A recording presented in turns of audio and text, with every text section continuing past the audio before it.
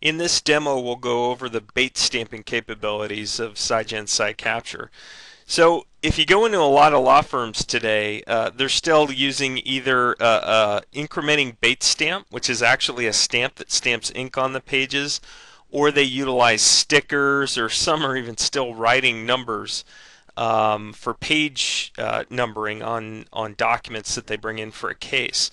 So within PSICapture, we've got a full bait stamping module, and I'll go ahead and walk you through the capabilities here within the product.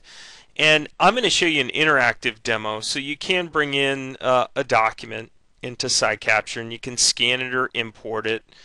We'll go ahead and bring in a sample document, and we'll move into our quality assurance module. And within the QA module, it's going to let us do some doc prep, so I can actually expand my tree. I've got full page level editing capability, so if I wanted to do an insert or replace, a crop, I can go ahead and do that. I can scan in new pages and really assemble my document the way I want it before I do the bait stamping process. Now, within the quality assurance module, you have what we call QA auto processing, and you can either do this as an interactive step, which I'll show you here, or you can set up fully automated bait stamping. So if you wanted on your scanning copier to hit a button, have it scan into a directory and have PSICapture pick it up, auto stamp it, print it, email it, or just output a searchable PDF to a directory, you could do that really easily. Now, very capable bait stamping engine. You can actually build multiple stamps. So what I'll do here is I'll go ahead and I'll build one called bottom right. We'll go ahead and I can adjust the font and the color. I can choose my background. I'm going to go ahead and choose a font size of 22, and then we're going to do we'll do 3 inches from the right, and then we'll do a little smaller from the bottom. We'll go ahead and do some pixels from the bottom, and I can really fine-tune the way that I adjust this location of the stamp. Now once I build where I want it, my template, then I can come in and build the different segments of the stamp. So in this case, let's go ahead and do a case name segment, and we'll go ahead and make this a constant, and we'll say that this is for Kramer versus Kramer. We'll put an underscore in there at the end. So this is what will prefix the page number. Then I can add one, and we'll call it page number.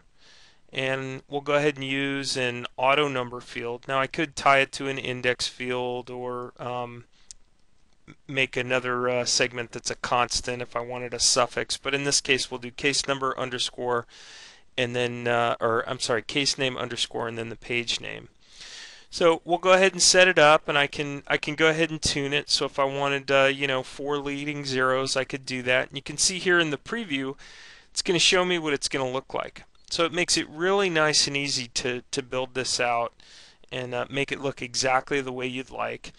And then something that we do that I haven't found another application that does this, we actually give you the option to shrink the image so that you don't stamp over text. So we'll go ahead and shrink the image 10%, and we'll shrink it up to the top of the page, save it, and then I'll go ahead and click process. And you'll see it's going to go through my pages, and then you can see down here at the bottom of the page gives me a nice pretty stamp. Okay, and obviously it increments as we go through pages. Okay, now I can stamp in the bottom. I also have the ability, if I come in to my bait stamp template, let's go ahead and add another one, and we'll go ahead and do a right side stamp. And let's go ahead and just put something here. Let me go ahead and do this. We'll rotate it. We will put it 50 pixels from the right edge of the paper, and then we'll do it about halfway down the page. So we'll go let's do 5 inches from the top. Okay, and I'm just going to put a constant here because most of the time the side is a constant. So I'll go ahead and put law firm. So I can come in here and go Johnson and Johnson. And I can shrink it if I want, but in this case I'm not going to do that. Click process, go through, and it gives me a nice side bait stamp there. Okay, and I can put the bait stamp anywhere on the page that I like. I can do multiple stamps in one template. It's just a really nice way to stamp these documents and do it digitally. If you make a mistake, you can reload the originals, rerun the bait stamping process, and then output them as necessary. Now, for case management systems like Summation or others where you've actually got fields for the page number, we also have the ability to link the field, the bait stamp to a field and migrate it into the back-end case management system. So some real flexibility there. That's the end of this quick overview of bait stamping. If you have any questions, sales@PSIGEN.com or 949-916-7700, extension 230. Thanks.